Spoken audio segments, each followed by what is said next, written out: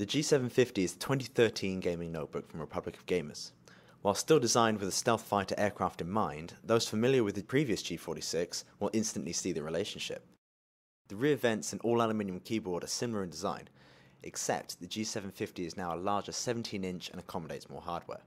Of that hardware, it's all brand new, using the latest 4th gen Core i7 4700HQ CPU and NVIDIA GTX 765M, 770M or 780M graphics, depending on what model you buy. Between the CPU and GPU, each has a separate fan to better balance the cooling and noise.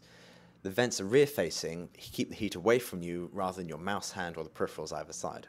Like previous generations, the ROG logo is backlit, and the plastic uses a soft touch rather than glossy style. Other connectivity on either side includes 4 USB 3 ports, gigabit Ethernet, an SD card slot, and 3.5mm headphone and microphone jacks. The mini DisplayPort connector also doubles up as a Thunderbolt port in some models. You can tell by the sticker on the side just to make sure.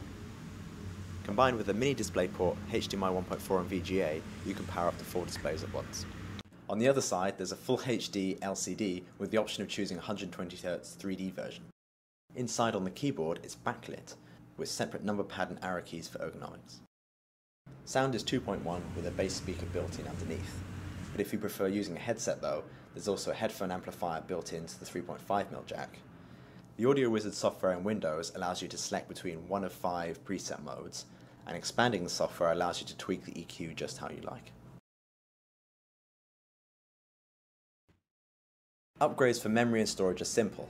Simply flip over the G750 and locate the single screw underneath the rubber flap. Once the bottom panel has been removed, you now have access to 2 DIMM slots and 2 3.5-inch hard drive or SSD spaces. A maximum 32GB memory can be installed, but please note that 1.35V DDR3 SODIMMs are required.